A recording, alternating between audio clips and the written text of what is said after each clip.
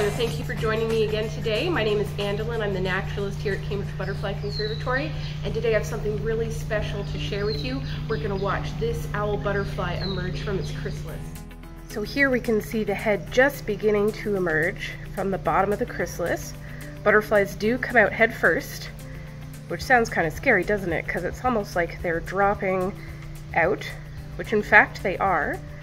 So as we keep watching here, we're going to have to see the butterfly do a really tricky move, which is let its big fat abdomen fall out, but still trying to hold grip on its chrysalis so that it doesn't fall to the ground.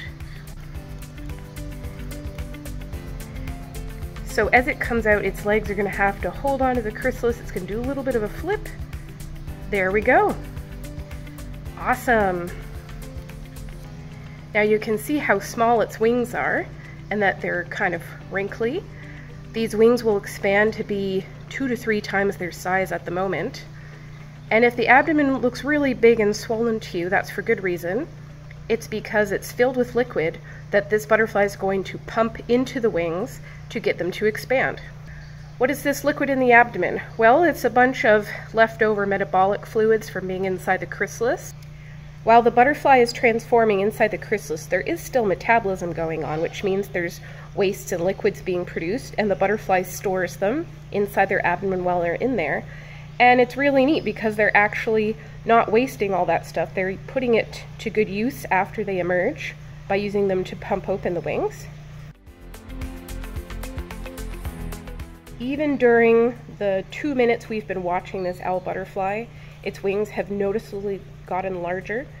See how they're almost the same size as the abdomen now? And as the butterfly continues to pump open the wings, we will see the wings get larger as the abdomen gets smaller because the liquid is moving from one to the other.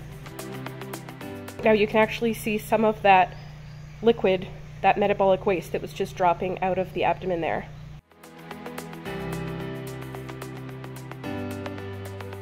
The expansion or unfolding of the wings can take maybe 20 to 30 minutes. Another thing that not everybody realizes when a butterfly has emerged from its chrysalis is that they actually have to zip together their tongue. Their tongue is also called a proboscis, and it comes out in 2 pieces, like 2 straws. So they have to uncurl and curl and uncurl and curl their proboscis many times to kind of get it to zip up together down the middle. Now you may be wondering how a butterfly can even open and close, curl and uncurl its proboscis anyway. And this is kind of one fun way to think about it. So butterfly proboscis is kind of like a curly straw, curled up when it's not in use, and they can unroll it and it can spring back. This is a turkey baster which I can use to, if I press on it, the air will make the curly straw expand. And it's not too far off from the truth. Butterflies actually don't use air. They don't have a pump inside their head to open and close the proboscis. So instead of air inside of here, think of this as being liquid. It was not that long ago that scientists found out that it's actually water or liquid pressure a butterfly is using inside of its head to curl and uncurl the proboscis.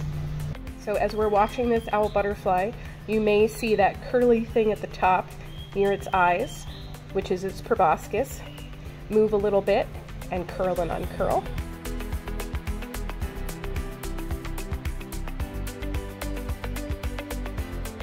We've been watching this owl butterfly for just a little over 5 minutes, and its wings are actually almost all unfurled. Can you see how the butterfly is just moving the slightest bit side to side while it's hanging? While the wings are unfurling, they're really quite wet. I mean, as you can imagine, a membrane like a wing needs to be damp or wet in order to expand like this. But can a butterfly fly with really heavy damp wings? It wouldn't be able to fly so well.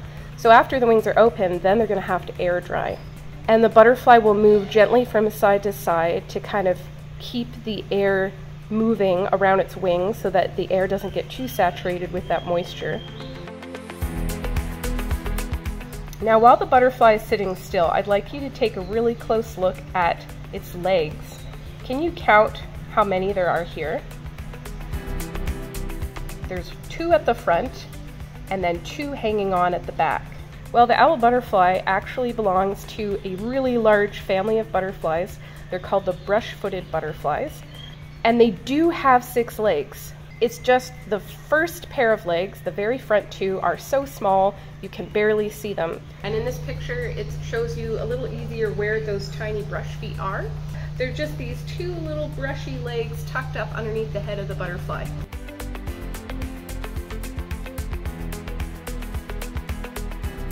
Look at those beautiful colors and patterns. I mean, you've got almost kind of zebra stripe patterning.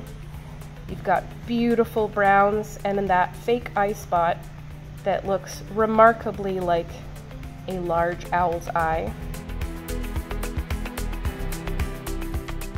So I got it set up so that we could watch it together, and just in time because it took under 10 minutes for the butterfly to emerge and open up its wings. I mean, it's not hard to marvel at how amazing this transformation is. That's why we call it metamorphosis, because it's a really crazy change from caterpillar to butterfly. But I mean, just think about all the changes that have gone on in its body. It's not just that they have wings. It went from having a chewing mouth part as a caterpillar to all of a sudden now having a long curly proboscis. It went from having stumpy legs, just walking along, crawling on a leaf, to having long, elegant legs as well as wings in order to fly. It went from having small eyes where it can only kind of see light and dark and maybe a bit of movement, and now about 80% of its head are these large, beautiful compound eyes that can see all kinds of colors and light, colors that we can't even see as humans. So the entire world looks different to this butterfly now. And that's what I find the most fascinating about it, is just how different the world must look now to this butterfly. I hope you enjoyed today's creature feature. Tune in next for another fun one.